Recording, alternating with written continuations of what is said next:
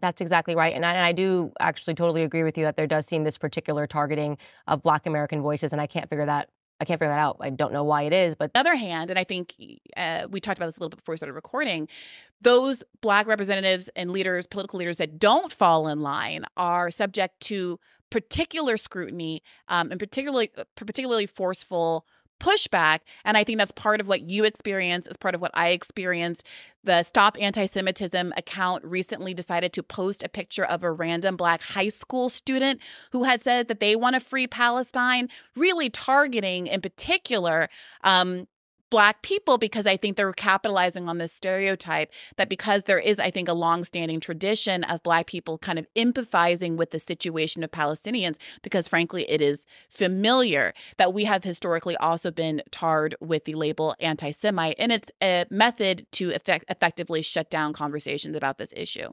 that's exactly right. And I do actually totally agree with you that there does seem this particular targeting of Black American voices. And I can't figure that out. I don't know why it is, but you're labeled anti-Semite from Michael Jackson, me, and I'm going, what are you talking about? There's literally no record of this. I've worked for Jewish companies my entire life. How did I just become a raging anti-Semite simply because I have questions about what is happening to these innocent Palestinian children and why we are treating them like their lives don't matter? Again, my position is that what we're seeing operating in the media are racial supremacists. And I think that they're taking the wrong side here. I feel it. You can sense it in the air. So, what did I tell you guys 6 days, actually literally a week ago, before Candace Owens came together with Briahna Joy Gray so they could come together for their disdain and their lies towards Israel? What did I say that these two Black psychopathic females were going to do? They're going to come together and play a victim narrative over their disdain of Israel. They're going to tell you that they're the victims and that they've both been fired just because they can't question what's going on in Israel. They're disgusting. They're very disgusting. And that's the thing. As many of you know, and this does not apply to the Black independents. This does not apply to the genuine God-fearing Black Christians. I'm not talking to you guys. But rather, I'm talking to the blend of Black liberals and Black conservatives that at this point, I'm looking at them like they're all the same at this point. Quite frankly, I am.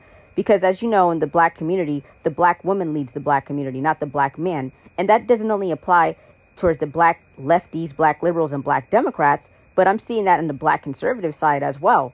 For instance, when Candace Owens started calling out the Jews, the Hodge twins weren't calling them out prior to that. But when the Black woman Candace Owens started calling them out, then the Hodge twins, the two Black men, got on board and started calling them out as well.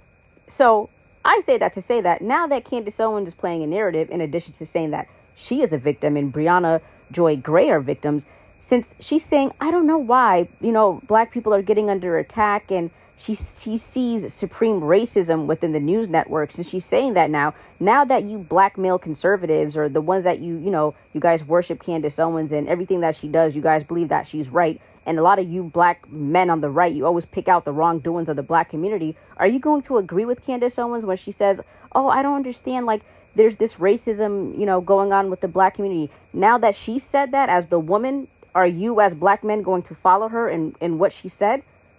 Are you guys going to follow her now, just like the Hodge twins did?